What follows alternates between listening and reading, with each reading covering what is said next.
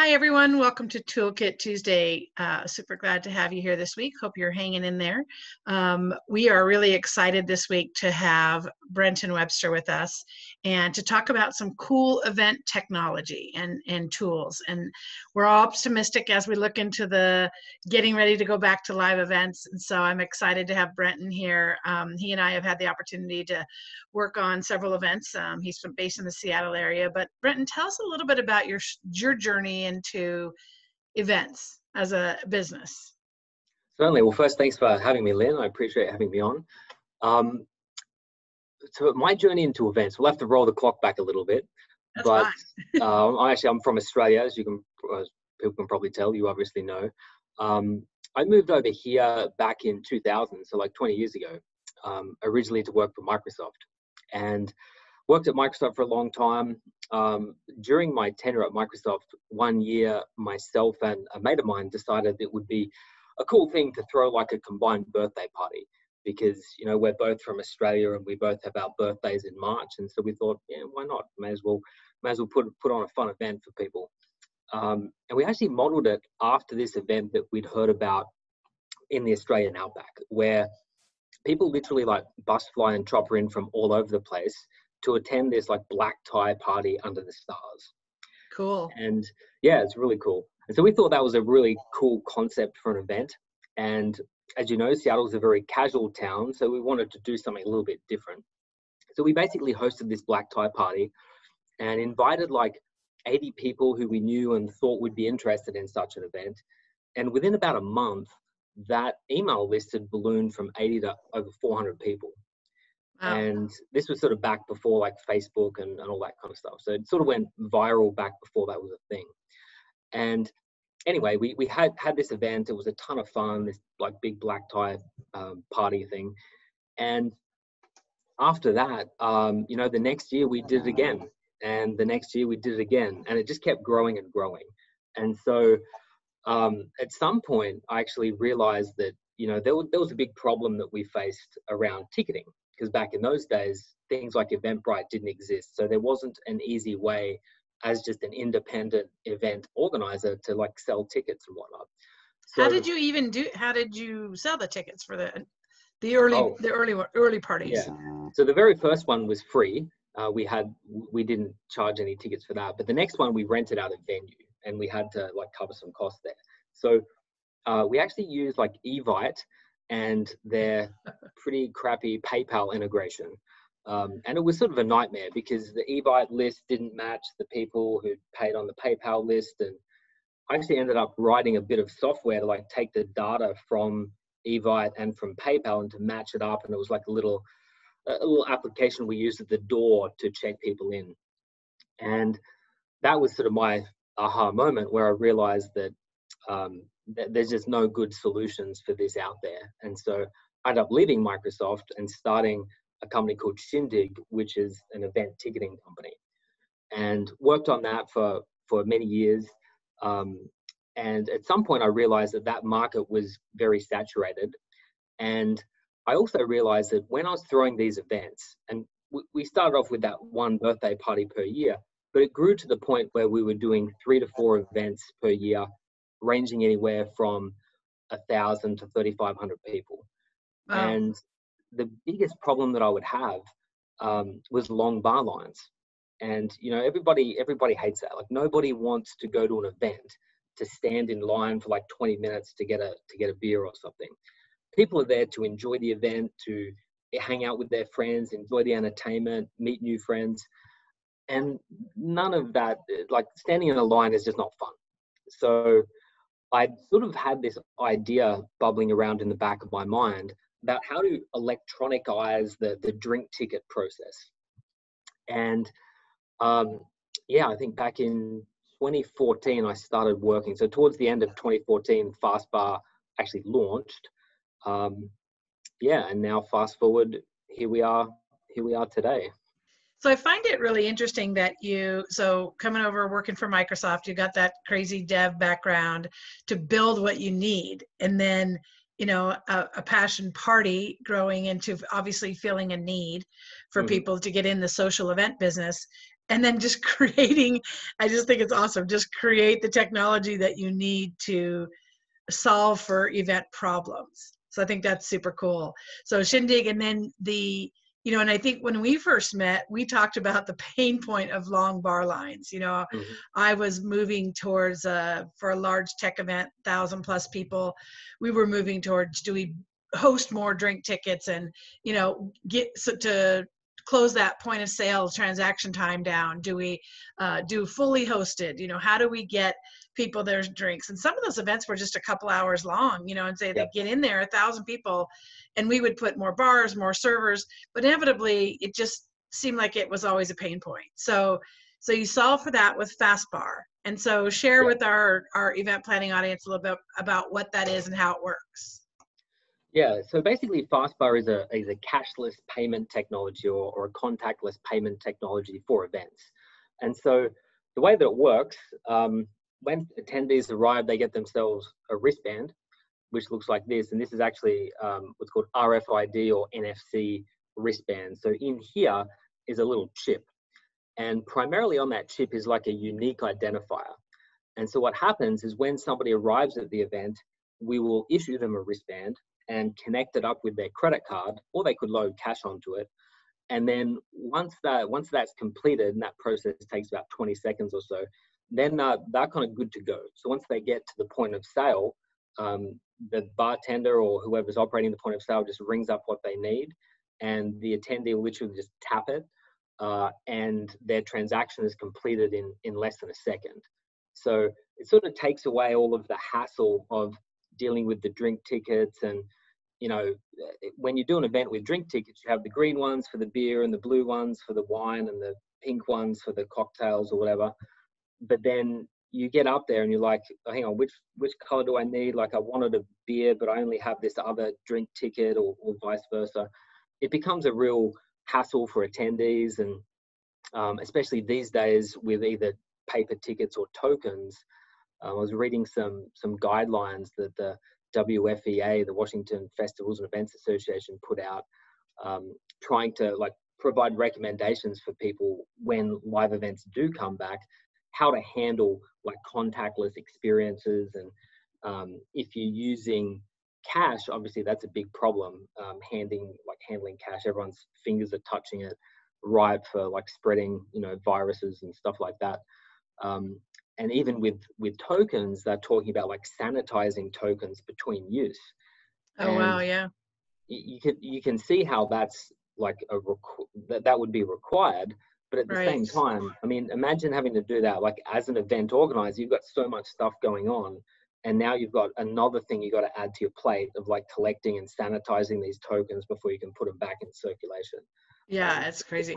What's interesting, Brenton, is that so the wristband technology, you were kind of out front with that. I did an event for Chase Bank in January, and we were at Disney World in Orlando, and we had, of course, you checked in at the front desk, and here was your unique Mickey Mouse branded ears that sit on this band. And then, so people have gotten accustomed to this concept of scanning, and you're keeping up with me and attached to an account.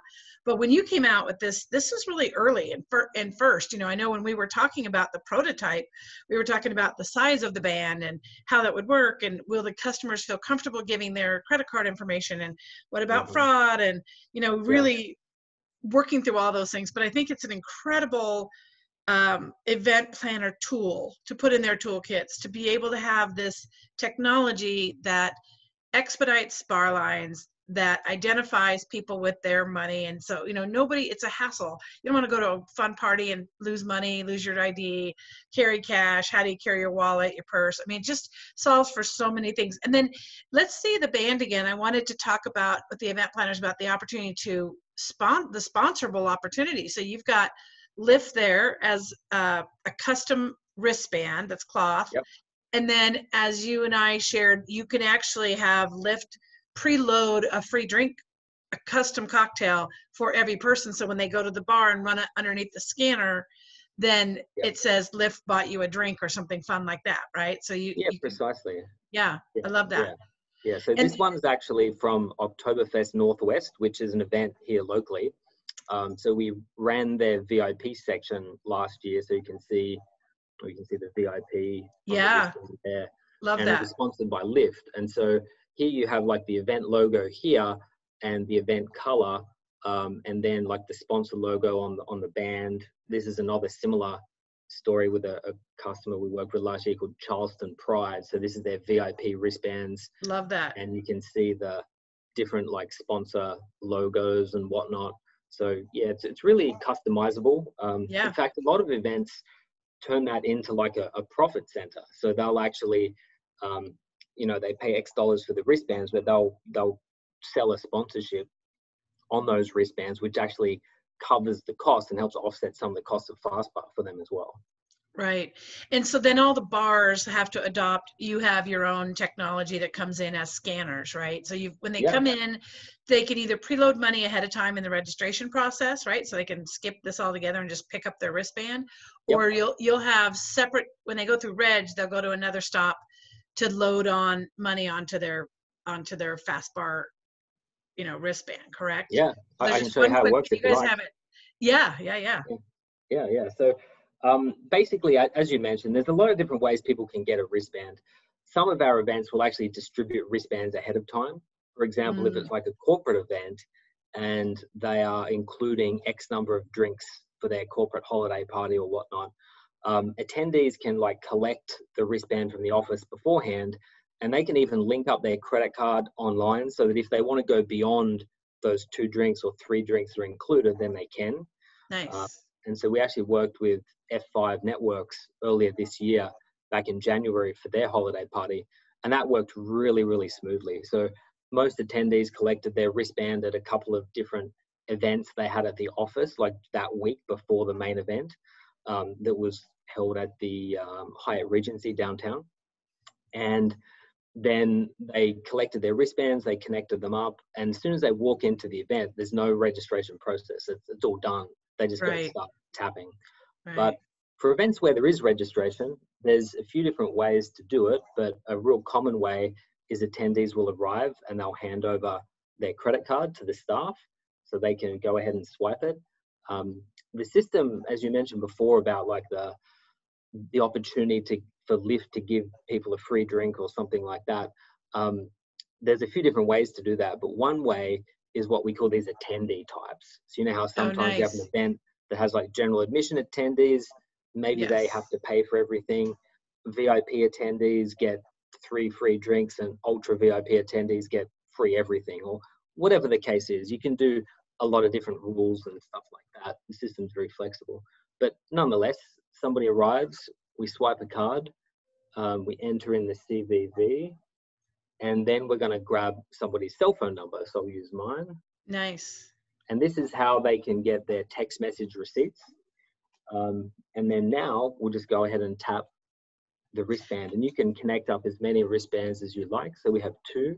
Nice. I cannot believe since the first iteration of this thing, how many improvements you've made. It's so cool. I don't know that I've seen that particular process like that. You've made that super quick. So now I'm in. You just gave me my wristband, and you literally just swap my card. It's associated, and off we go. And these wristbands are, you push the thing up so they don't fall off. And once they have like a secure clasp on, so when you move it up, like it doesn't come back down, so it's not going to fall off someone's wrist. And then so we send them can I just put in how much money I want? Oh, it sends me a text. Nice. It sends you a text message so that you can check your tab. With the card-based thing, it's actually just like running a tab. So you don't need to put some form of limit on it, or got it. You don't need to like reload anything. You can do that with cash if you want. So if events are using cash, then you can load on like $50 and then you spend down against the balance and it won't let you go over that. But if you use a card, it's literally just like you go to the bar and you put down your card and you just run an open tab. And how many events are people trying to, like, even if they're a salesperson, they meet someone at an event, let me buy you a drink, right? So you now have a potential customer and you would like to host their beverage, and just to be able to scan this thing and let it go on the corporate card and or whatever card they've provided. It's really, I just think it's so forward thinking around event pain points like bar lines, but also just that point of sale kind of a bummer? Or again, how do I run a tab so I don't have to keep presenting my card every time I come up with a different customer? And then the branding opportunities, and also the VIP, being able to preload. And I just think it's an amazing thing. So we're in the live event business in January. You're doing this great F5 event. You're using your FastBar wristbands, and they rock. And then we get thrown into this COVID-19 situation. So tell me, how are you processing, and what impact has that had on your business immediately, and then kind of long-term, what are your thoughts? Yeah, well, I think anybody who's in the live event space is obviously disproportionately affected by COVID compared to a lot of other industries, because in many cases things have just stopped.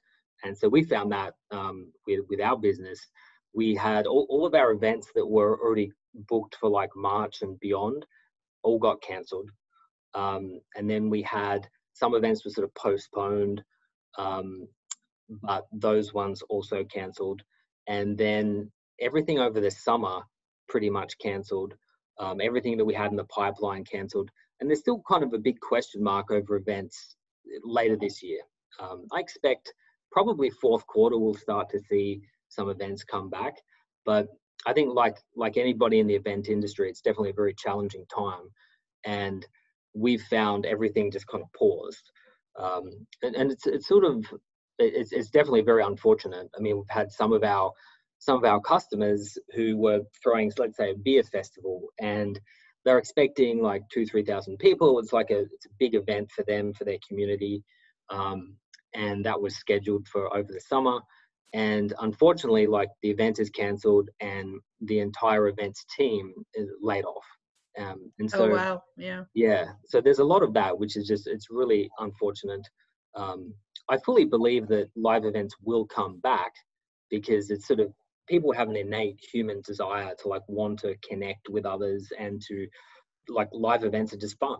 It's not the same. If you go to a concert, like, you can watch a concert online, but that is nothing like actually being there in the atmosphere with all of the rest of the people. So I don't think it's going to be replaced by virtualized things, but it is going to take a while before events can come back and we can have those smaller and bigger events again. So it's going to be a little while before it comes back. Well, what I find is so unique about our industry, is, well, particularly our industry, that there is this kind of inherent nimbleness to what we do. You roll up and all of a sudden it was supposed to be sunny and now it's raining. What do you're put in this immediate crisis situation that you have to think fast and be solution oriented. But I find what's really interesting, Brenton, when we were talking, now as we go back into live events, there's this sensitivity around exchanging things. And so you built this technology, this incredible live event tool before this even happened. And now I see ways as we move back into live where you're going to be positioned to take full advantage and have a tool that not only met my pain point of my long bar lines, but now it's going to provide that kind of, transaction list as far as touching, whether it's coins or cash or credit cards. I actually stayed at a hotel recently, and I got to check in, and you can't touch anything. They can't look at your ID. You have to just hold it. So that sensitivity, you're going to be primely positioned to provide this proven technology. I mean, you've done amazing festivals, right, with thousands and thousands of people. I'm curious, have you thought about other ways that you can expand the services on it to kind of meet the new normal as we go forward?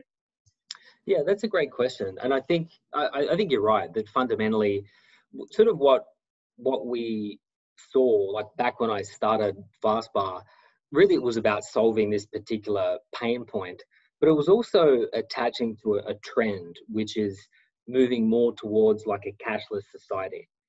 And back in those early days, Apple Pay came out, and it was announced fairly early on, as I'd started work on FastBar, actually. And so I actually got a bunch of questions from people, like potential investors and stuff like that at the time. And they were like, well, doesn't this negate the need for what you're doing? And I'm like, no, this actually helps, because contactless payments, they're actually quite broadly used in other countries, but in the US, not so much. But things like Apple Pay really have helped consumers understand, oh, there's more ways for me to pay than just handing over cash or swiping a card. It's like, oh, I can now pay on my phone, and now I can pay on my wrist. And so there's definitely a trend happening there. And so I think what will end up happening with COVID is it will actually accelerate that trend, especially in the event industry. Because as you said, like people, guests and event planners likewise are going to be very cautious of that. Like as a guest, you know, a lot of guests are going to be hesitant if they go to an event. They've got to be touching a lot of things or handing over money and stuff like that. And likewise, as the planners, like, you know, people are going to be feeling that way. And so you want to be able to provide a solution for people. And I think that in the payment element, there's obviously a lot of different things that an event planner and organizer needs to think about and worry about. But that payment element, I think, yeah, FastBar is in a great position to help events eliminate the contact and the hassle from that space. And it's going to help them check some boxes in terms of like being, you know, COVID compliant or whatever. And also help attendees feel more comfortable. At the same time, it's actually going to help them make a bunch more money and get a lot better data. And so there's a lot of other ancillary benefits as well. But I think that when events do start to come back, it's going to be even more important. You know, we were already seeing the trend of just more and more events starting to adopt this kind of technology. Still a long way off before it's like really widespread. Mainstream. Mainstream. I would agree. A couple things, you know, I think that the Apple Pay and just using the phone is just building consumer confidence around using that kind of a tool. And then the other thing is I did hear recently someone suggesting that the whole COVID situation is not a disruptor, it's an accelerator, which I've been thinking about that a lot. I think that they're right in some ways. It's an accelerator. You know, I've been in and around the opportunity to learn about beacons and, you know, scanning a QR code on a badge. And there's all these things that this RFID, you know, being able to attach a wearable device and have it track what you're doing, where you're going, pay for your bar lines, you know, kind of an all-in-one. One of the things with moving to digital events is we are getting such incredible data around what these attendees are doing. What's their movement like? You know, how long did they sit in this session? And, you know, where did they go next? What sessions were most popular? So what's interesting to me as we move forward is consumer confidence in the wearable device, right? To go ahead and track what I'm doing at your event. And then you've got this kind of overarching cashless society. And now this concern for contact, you know, less experiences. And I feel like it's primed to be able to maybe expand what what your wristbands do. You know, there were a lot of people that used scanners and the QR codes when you do in a trade show, and then, you know, each person would have to rent one of those and track who came to their booth. I mean, just imagine if everybody had that, where they could just put the same wristband, just think of all the places they would touch that need to be tracked, and kind of incorporate that into your one wristband. And then it's also the ability to, because I could see even a merch store, you know, being able to go into a merch store and scan your, you know, your wristband. And I think this sponsorship opportunities are really great. You know, we would have drink tickets that would say, this drink ticket brought to you by Verizon. You know, it'd be a little logo on a ticket where you got this thing that's around it's almost like, you know, this lanyard branding where, you know, it's just I think a higher visibility with these wristbands. And also thank you, Jack Daniels, for my drink. And it's such a cool piece of technology. And I know it's rough, but I feel like you're just gonna hit it out of the park when we start gathering again, to be able to take your fundamental device and make it a great event solution for, you know, for planners to be able to say yes. You know, and it's interesting, and you and I have again worked on this for a while, so you have to get the venue to buy into the fact that their bar devices need to have a scanner on it. And but I just commend your work on behalf of all event planners to solve our bar line issues with great technology, and then, you know, giving us the time to onboard with the concept and I can see some of my clients that are not as tech savvy really having a resistance, being late adopters for this, but the majority, and we do a lot of tech events and stuff where they're going to have no problem going, okay, cool, I'll put my credit card on here. Your credit card sits on an Uber app. Yeah. Well, that's that, actually, it's funny you mentioned Uber, because that's sort of one of the payment experiences that I kind of wanted to replicate, because Uber, if you think about it, back in the day when we had to take cabs, and you get to the airport or wherever you're going, and then you want to pay with a credit card, and you kind of get the stink eye from the cab driver who doesn't really want to take the credit card because it's sort of a hassle for him and it's costly and all the rest of it. yeah. And then you got to sit there for like 5 minutes when the machine doesn't work. Then he gets out the old clackety clack thing, and it's just a real hassle. And then when Uber came along, it's like I get to my destination, I just get out, and it just happens automatically. And I've got the cards on file, and that's sort of what I wanted to replicate with FastBar. So when an attendee, once they get their wristband and they buy stuff, we actually missed that portion, so I'll show you that real quick. So this is the point of sale. This is what the bartenders, and it can be used to sell food or merchandise or beverages, whatever you want. But what would you like to order from our virtual bar here? Oh, a t-shirt in the bottom right corner, Alex, for 500. Excellent. Is champagne as well to go with that? Oh, well, you know me. Yes. It's past 12 o'clock. I'll take a beer to mix it up. And all right, the bartender cheers. says that's $35. Let me just get this guy turned on. So that thing sits on the back of the POS device. As soon as the bartender says go, it's asking them to swipe it. Attendee tap their wristband. Well, they actually just need to hold it close there. And that's amazing. And now I have a t-shirt and some champagne, and we're drinking and we're enjoying the event. Absolutely. Super cool. Go ahead. I was just going to say, once you're finished at the event, you have the wristband on, you just walk away and the tab automatically closes, and you don't need to worry about it. So it's just like that Uber kind of like experience. Yeah, that's super cool. Well, we have a couple minutes, so I want to make sure that all of our event planners know where to connect with you to learn more about this for their next live event, whenever that might be. Yeah. So you want to share LinkedIn? What's your preference? Go to your website? Oh, the website's probably easiest. Okay. So that's just getfastbar.com, getfastbar.com. And I'm sure you'll be able to provide the link in the YouTube notes or whatever. Yeah. But that's the easiest way, and you can learn all about FastBar on there and check out like some of the key things that we help with and some of the features and whatnot. And then there's a form on there that they can connect with us, which sends us an email, and we can get in touch. And like I said, once the events start up again, we can certainly see how we can help. Well, and I think, as we start to plan, and I've been busy this week looking at 2022 for live events. So, they're coming. We're coming back.